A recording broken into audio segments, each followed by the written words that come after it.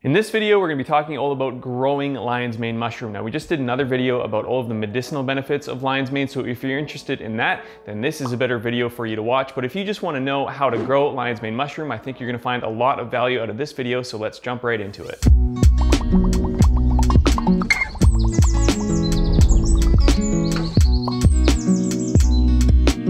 Now, I talk about this mushroom a lot on this channel, but since it's a video about growing lion's mane, I should probably just take a quick second and explain exactly what it is. Lion's mane, also known as Hericium erinaceus, is a saprophytic gourmet medicinal mushroom. It grows in a snowball-like formation, has teeth instead of gills, and if cooked right, tastes a little bit like lobster. I've also probably mentioned one too many times that it's pretty easy to grow, but it really is one of the most beginner-friendly mushrooms, so even if you've never grown mushrooms before, you shouldn't hesitate to start with good old lion's mane. It's not too picky about its conditions, it grows really fast, and it produces these giant, delicious fruiting bodies that are sure to impress. The general step-by-step process for growing lion's mane is really no different than any other gourmet or medicinal mushroom, with a few tweaks along the way. So let's jump into a step-by-step process for how to grow lion's mane. The first step is to grow the lion's mane culture out on a plate, aka putting the mycelium on some agar and letting it grow out. Now, lion's mane mycelium is kind of fluffy, it's kind of wispy, and if you leave it long enough, it will form these really long, spindly looking teeth right on the agar plate. If you're familiar with lab techniques and working with agar, then this culture can simply be stored on a plate and kept in the refrigerator, and then anytime you want to grow lion's mane, you can just cut a wedge of the mycelium out and further expand it. You can also get lion's mane culture in a liquid culture, which can be purchased online. So you can either get just a liquid culture and grow it out on agar, or get a wedge and grow it out on agar and have a limitless supply of lion's mane mycelium, or you can get the liquid culture from a reputable supplier.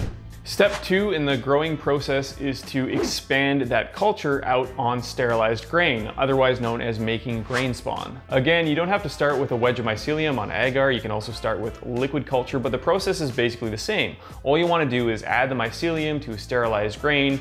The mycelium will then take over that sterilized grain and make grain spawn. Lion's mane does really well on rye grain, which is what I typically make my lion's mane grain spawn with, but you can also use wheat berries, you can use millet. I've even seen people use popcorn, so pretty much any kind of cereal grain will work well as a base for lion's mane grain spawn. Lion's mane is pretty fast growing, and it won't take long before your inoculated grain will be fully colonized and ready to use. So here is some lion's mane grain spawn, and you can see how there are already lots of little fruiting bodies on the grain, and some people will worry about this, but it really isn't a problem at all, because all you have to do is just shake it up and add it to your substrate. Those fruiting bodies won't decay or anything like that, and will basically turn back into mycelium and will just continue growing through the substrate after they're added. Of course, if you're not into making your own spawn, that's not a problem at all. You can skip this step entirely and just buy some pre-made lion's mane grain spawn. So step 3 is adding your lion's mane grain spawn to a substrate. Now, lion's mane is a saprophytic mushroom, which means it grows on dead or dying logs, and when you see it in the wild, that's exactly what it's doing. It's growing on dead or dying logs. So it makes you think that a really good substrate for lion's mane is something like hardwood, which is true.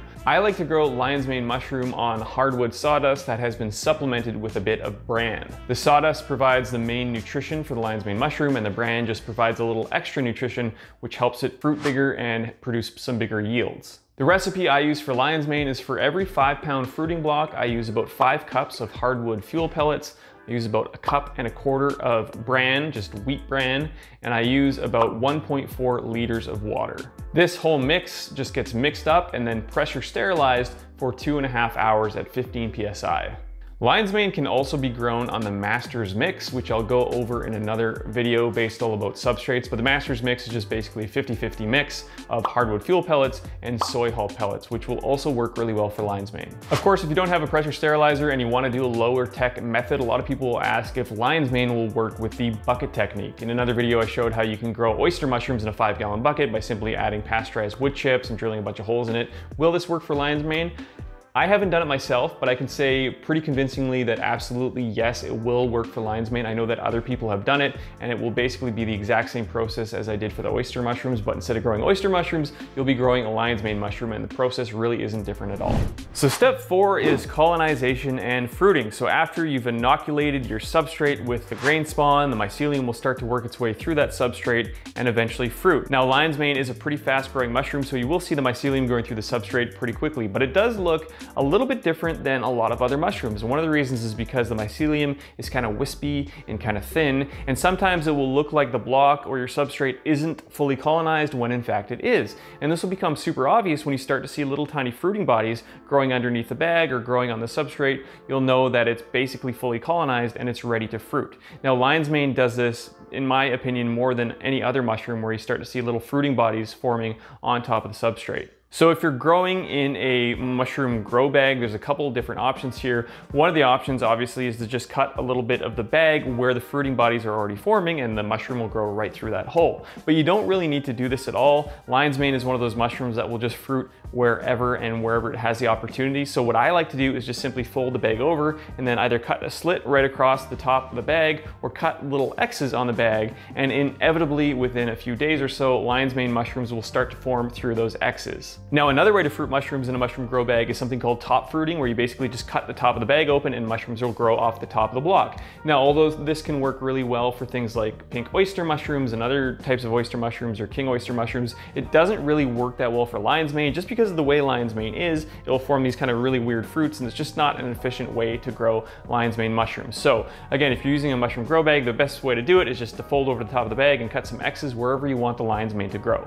I did mention that lion's mane is not picky at all about its conditions, which is true, but if it did have the choice, it would choose cooler conditions, because lion's mane is a cool weather mushroom. So if you can get it kind of below room temperature, lion's mane will grow great somewhere between 16 and 18 degrees Celsius, but it will grow fine at room temperature, and it's not too picky about humidity either. So lion's mane mushroom does prefer higher humidity, like 90 to 90% or so, like most mushrooms, but it will grow quite nicely in lower humidity. I've had lion's mane growing in just ambient conditions at somewhere between 50 and 60% relative humidity, and it grows perfectly fine. So if you can get the ideal conditions, i.e. a little bit cooler, so somewhere between 16 and 18 degrees Celsius, and super humid, then that's gonna be amazing. But if you don't have perfect conditions, don't worry about it too much, because lion's mane will find a way to grow either way. Lion's mane also doesn't need a ton of fresh air. Something like an oyster mushroom, if it doesn't get enough fresh air, will grow these really weird spindly looking things.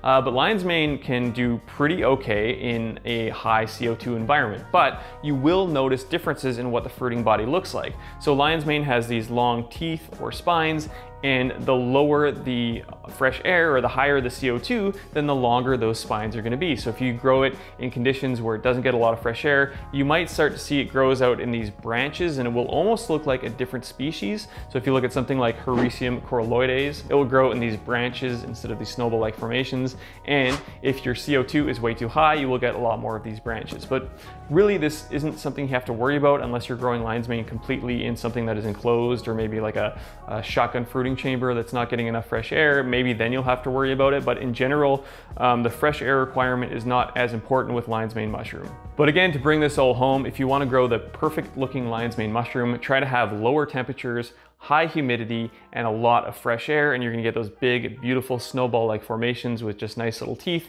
and they're gonna look great, and they're gonna last a long time as well after you harvest them. After you've grown your lion's mane, it's time to enjoy the fruits of your labor and harvest the mushrooms. Now, harvesting lion's mane is super easy. You basically just grab the whole fruiting body and you can kind of twist it right off the block. Now, you do want to be a little bit careful in how you handle them, especially if you want them to last a long time in the fridge or last a long time after you harvest them.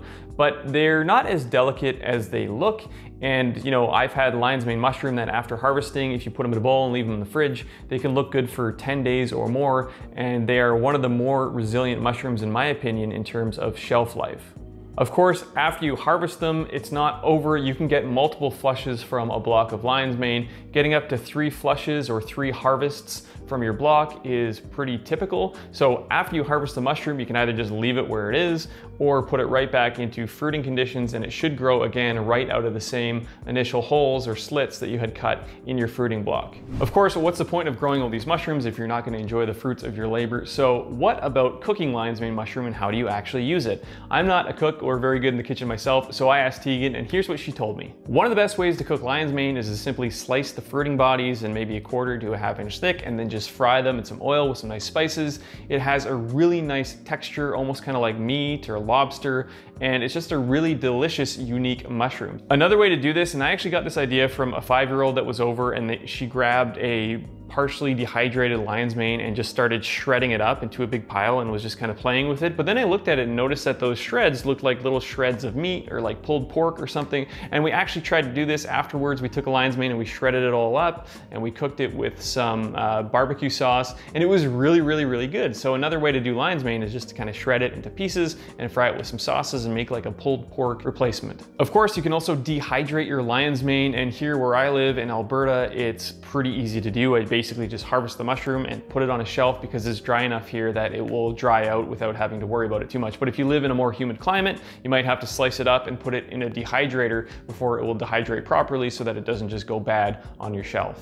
I'm not sure how good it is when it's rehydrated, but most people who dehydrate lion's mane mushroom want to save it and maybe kind of use it for supplementation. But you got to remember, in order to get the most benefit out of dehydrated lion's mane fruiting body, you still need to perform an extraction. So if you're going to dehydrate it and make a powder, make sure you're eventually using it to make a tea or something like that to actually pull out those beneficial compounds from the fruiting body.